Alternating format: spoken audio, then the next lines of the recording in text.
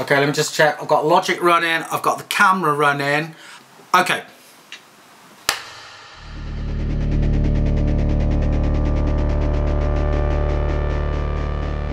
I went to the USSR in 1989.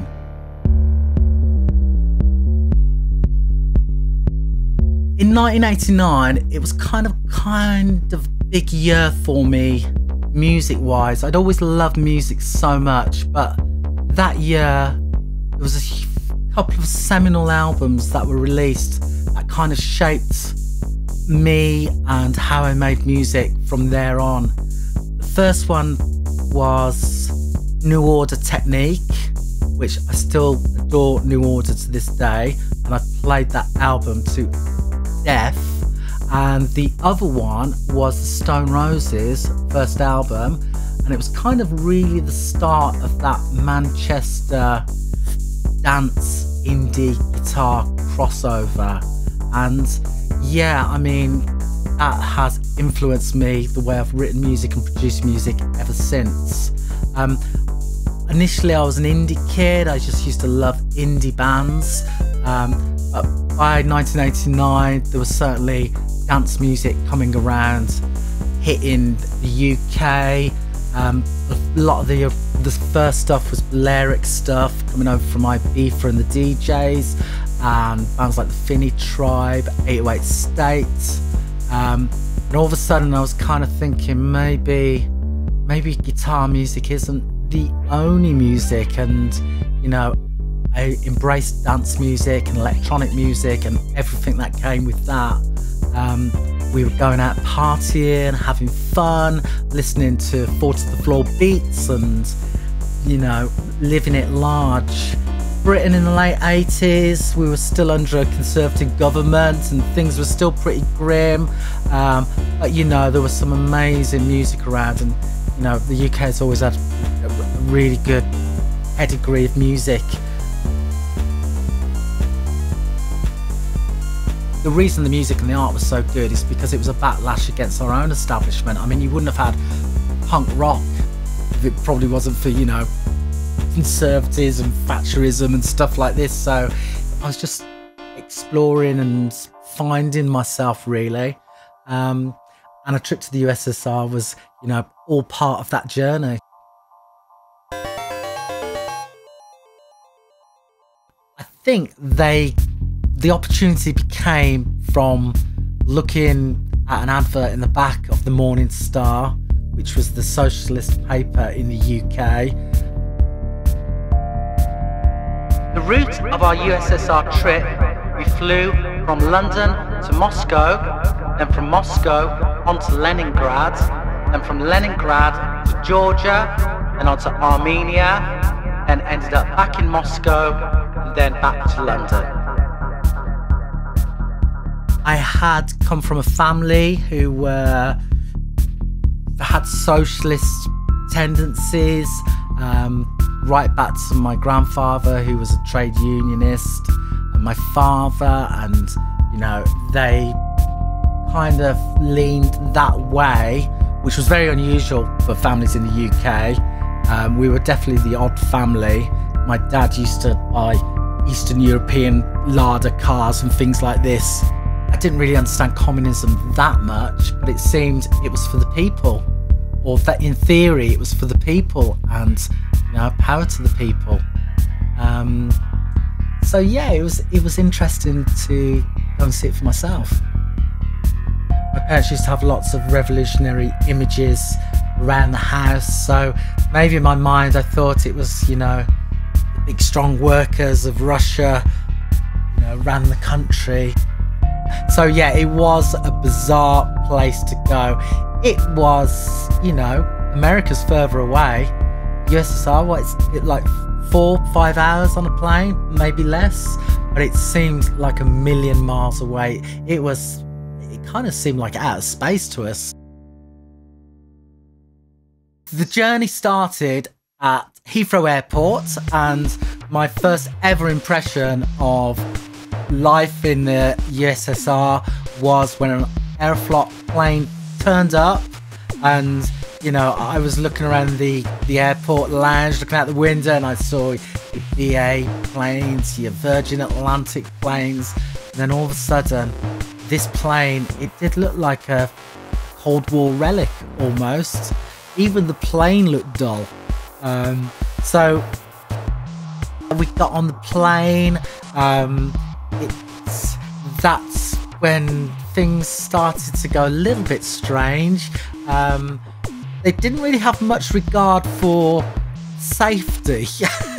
It seemed like, I seem to remember them serving alcoholic drinks before the plane took off, and I think they may have even been serving vodka as the plane was taking off.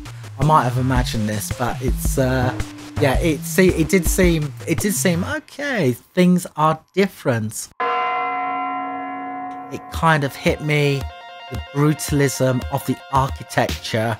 Everything was kind of square, grey, dull, sharp angles. It seemed a bit joyless. I didn't notice much colour. We stayed in Moscow. We stayed at a hotel for a couple of days. I was shocked by the food. I guess Western diet of burger and chips, processed food, and then all of a sudden to get presented at breakfast time with caviar, which I guess is a, you know, supposed to be a luxury, isn't it? But, you know, caviar, and then being given cabbage soup. That was a real culture shock. The last impressions is the subway stations. I don't know if we got taken to some really nice ones, but the ones in Moscow were like palaces. No, I think they even had chandeliers.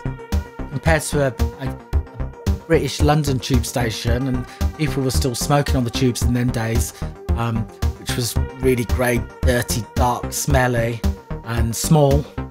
And I remember the Moscow ones were sort of, you know, you come down the escalators and it was like, wow, where are we? But after Moscow, we travelled by train for what seems the longest journey on a train I'd ever taken in my life. I think it was like 10, 12 hours or something. I mean, the UK is a pretty small country. You can get from one end to the other end, and we were just heading to another city. I remember the station was beautiful, but once we got on the train, it was kind of reminded me of something from the early 70s in the UK. It was very basic. It was a rickety old ride. Kind of fell in love with Leningrad. The buildings were beautiful. All of a sudden there seemed like there's some colour. There was some beautiful, like the Winter Palace, things like this. So it did have a completely different feel. It felt like a different country, to be honest with you. So I think we went to the ballet, and which was, you know, the thing to do, the world-renowned ballet, which is supposed to be the best in the world, and is the best in the world. And we went and saw the Red Army sing, Red Army Choir, which was great. It did feel like we were just shown the creme de creme of like the cities and what was, you know, what people wanted us to see.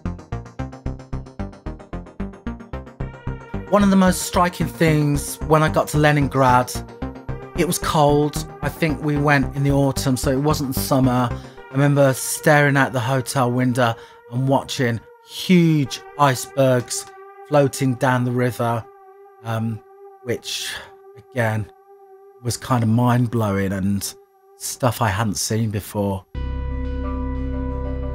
After Leningrad, we headed off to Black Sea, Georgia, which we were told was a holiday destination for people in Russia at that time.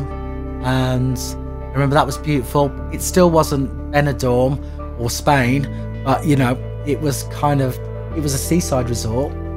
And then after that we headed to Armenia, where I was at a stage where I didn't really want to hang out with my parents, and I went with my older brother, so we were going off, meeting, chatting to people. We met a couple of really sweet guys who kind of befriended us. They were intrigued by us, we were intrigued by them. So we got invited back to their high-rise flats on the outskirts of the town, and I remember the mother made us some food, and we sat with them all night drinking and smoking and just chatting, and just quizzing each other about each other's countries. And they were fascinated by the West, and we kind of we felt like we were kind of getting to know the USSR a little bit by meeting real people and hanging out and chatting and getting drunk, and things teenage kids do wherever they're from.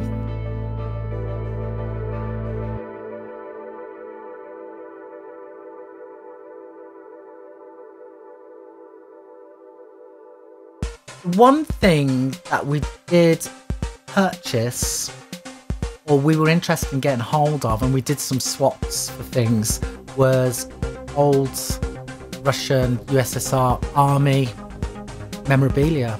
So my brother came back with a proper Russian hat, and we had stars, and I think we had some sort of Russian like medals and things like that. Anything to do with the USSR, hammer and sickles and that were really cool, because you just couldn't get it in the UK.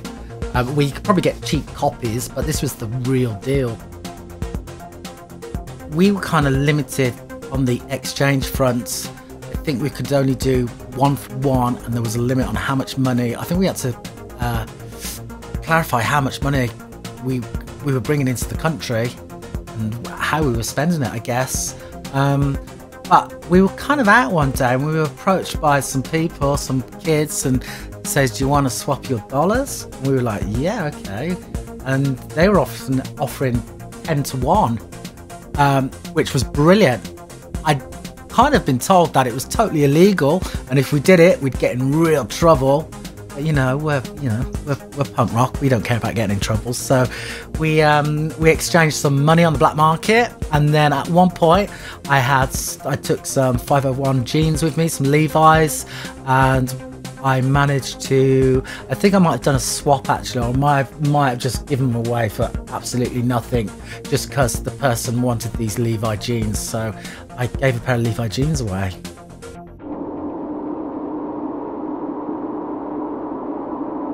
So I did smoke at the time, and I used to smoke Marlboro Reds just because that was cool. And cowboys used to smoke it, and rock and roll.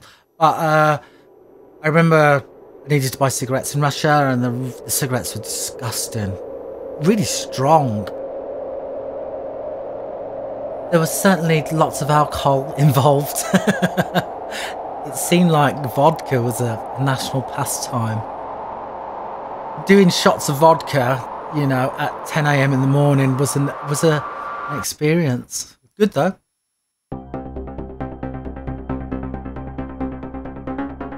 Grown up through the 70s and 80s, through the nuclear arms race, and it's pretty sad that Russia, they were thought of as the enemy, and this is what we were told. These people, they are bad, their country is bad, the way their country is run is bad. Thankfully we always question things, not just having a socialist background, but as a musician, a creative person, we were not down with the establishment of where we lived, and if the establishment, and we didn't really trust them, were telling us, no, these people are the enemy, and deep down inside we were thinking, well, maybe they're not the enemy, maybe you're the enemy. And propaganda, I know Russia's really famous for its propaganda, but it happens here as well. It did feel like change was in the air, which is really strange, because I was thinking, well, this is the way, isn't it? But no, people wanted change. I thought that was the way the country was going to run, and it seemed like it was working, apart from it being quite grim. But I was always told that the alternative was worse, when the Tsars were there, and then the peasants, and You know, this was the people almost having their freedom.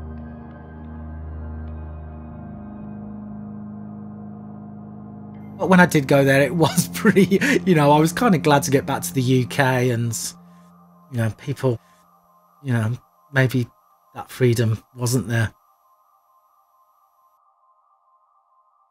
So, I mean, my mum and dad had this idea, and they were kids of the 60s, remember, 50s and 60s. So they'd grown up with this communist ideology of, you know, sharing, you know, the wealth, and people have the power, and, you know, which is brilliant.